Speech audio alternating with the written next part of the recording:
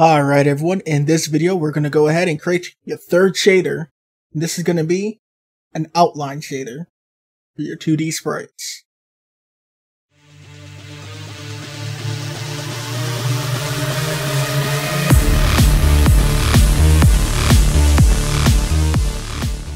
Alright, welcome. If you're new to shaders, don't worry. This is a beginner series to help people get introduced into creating their own shaders, so we'll explain everything step by step. So for our outline shader, we're going to need to write of course, a small piece of code that adds a border around a 2D sprite. So the sprite I'm going to use is not going to be this icon here, simply because you see this orange border that is here with it selected. And if I zoom in on that, we can see, for example, that this is right up against the image. So the only place we're going to have a border is this transparent rounded corner here. That is the only place. So this is the only place we're going to see it is right on this rounded corner. So we're not going to use this image. I'm going to go ahead and use my other image that I created for a previous course. Here we go, and I'm just gonna bring it in, and there we go. We have our own little ship. I'm gonna go ahead and one moment there.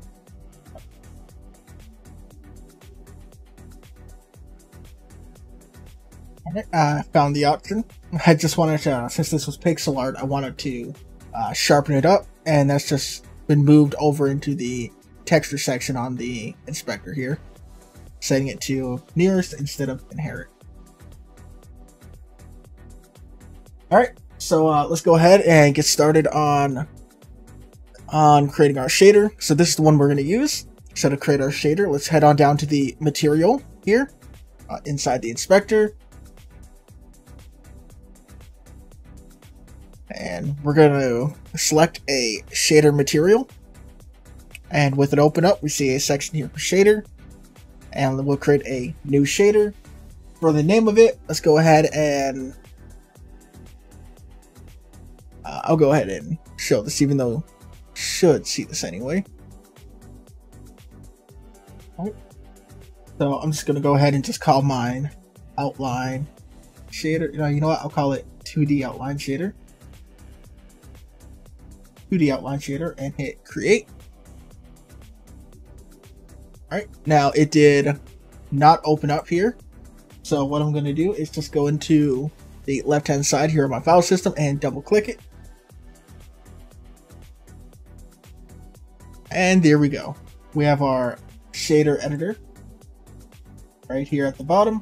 And I'm just going to go ahead and position our pixel art right here on screen for us. Alright, so to get ourselves started, we have our new shader, and creating this is going to be a canvas item. Alright, so let's go ahead and start at the top.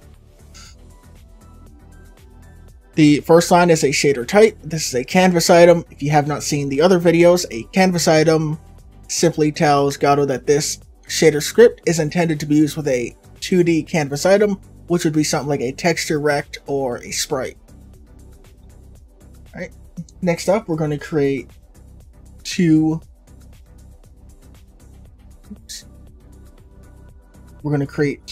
uniforms.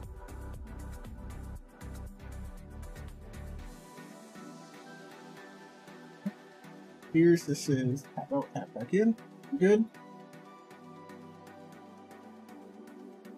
Alright, Godot 4 being what it is, I just had to reload the project because the shader editor wasn't taking any input on my keyboard.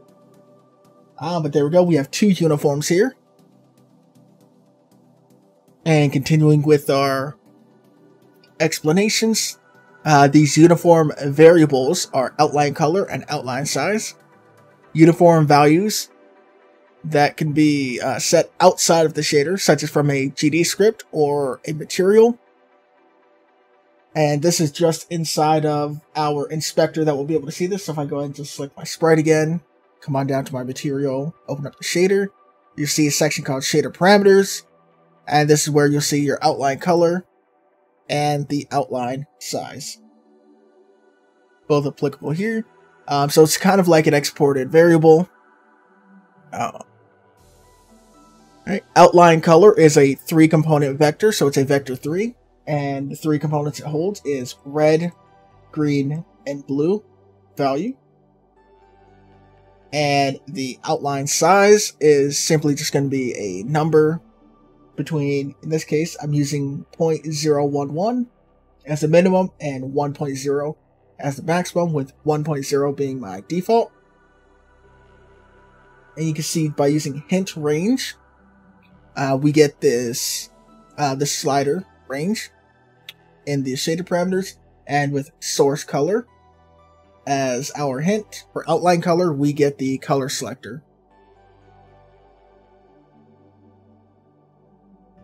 Right, so moving on, we go on to the fragment function, and this is the heart of the shader. This function is called for every pixel that exists on our sprite, whether that pixel is completely transparent or not. This code will run on every sprite, or sorry, every pixel on that sprite. Alright, so on the first line of our fragment, we have a vector 4, and this we have called sprite color. Now, vector 4 simply just has 4 parameters on it, right? But we're setting this to a texture, and the texture function that we're calling here reads the color of the texture of the sprite that this code is on, right? So it's reading a little spaceship here, and the given UV coordinates, which represent the position of the current pixel on the sprite. And if you don't understand that, go ahead and check out a previous video. We went over what UV coordinates are in both 2D and 3D. Right, so we use texture in all caps to refer to the texture on our item, and UV refers to the UV coordinates of the current pixel. Next up, we have another vector 4 called outline. So let me just go ahead and put that in there. Alright, so we have our outline, and this outline, vector 4 here, represents the color of the outline that we set. We set its RGB components to be equal to the outline color, and its alpha component to be equal to the alpha value of the sprite color. Okay. So we're keeping the transparent part essentially transparent still, which is great. And this ensures that the outline has the same opacity as the sprite itself. So basically, if it's transparent like we see here, it's going to be transparent. If it's solid like we see in here with well, the rest of this sprite, then it's going to be a solid outline. Alright, so now comes in the tricky part. We need to calculate the alpha threshold for each pixel, which determines whether that pixel should be part of the outline or not. If the alpha value of the sprite color is greater than or equal to 1.0 minus the outline size, then the pixel is considered to be part of the outline. Otherwise, it's considered to be part of the sprite itself. So that's how we're going to go about that, and the way we can do that is we can calculate this alpha threshold using the step function, which returns 1.0 if its first argument is greater than or equal to the second argument, and 0.0 otherwise. We subtract the result. So I'm going to go ahead and just put this in here so you can go ahead and follow along here. And right here, if you wanted to follow along there. So we got our first step, and we subtract the result of the step sprite color alpha 1.0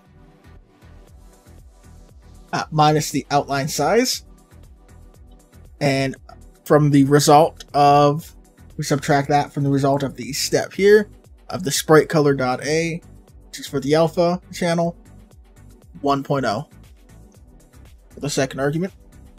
And this will give us our alpha threshold. This gives us a value between 0 if the pixel is fully transparent and 1 if the pixel is fully opaque and part of the outline. Alright. And finally, in order to get our final color here, have that in, we're going to use the mix function to blend the colors of our sprite color and the outline based on the alpha threshold we just calculated. The mix function takes 3 arguments: the starting color, which will be our sprite color, the ending color, which will be our outline, and a blending factor, which is our alpha threshold. If the blending factor is 0.0, the function returns the starting color. If the blending factor is 1.0, it returns the ending color, which in our case would be our outline. If the blending factor is between 0.0 and 1.0, it returns a blend of these two colors. Now, finally, we have our outline, but we need to actually set the actual color to be the calculations that we provided, or that we got. So we go ahead and we just set color equals final color. And we can go ahead and save that. And really, that's it. You created an outline shader for 2D sprites in Godot. And to use it, well, you see here, we just put it in as our material. And we can come in, we can choose an outline color. Let's go with this green.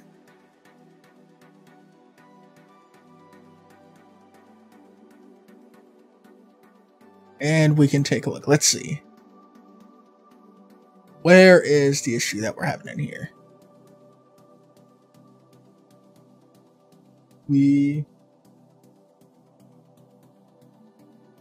Did we miss something? Alright, so apparently I got my alpha mixed up, or got it backwards there when calculating my threshold. So sprite color.a should be the second argument on our steps. And after that, you can go ahead and just pick a random color that you would like. Let's go with this nice blue. And if we just increase the outline size, there we go. And we now have an outline that we can change the colors of. Go ahead and just zoom in, take a look at that. Outline size and color. Alright, so that'll do it. There's our third shader now. I'm pretty sure. I don't think I've lost track yet. There's our third shader. We can now add outlines to our 2D sprites.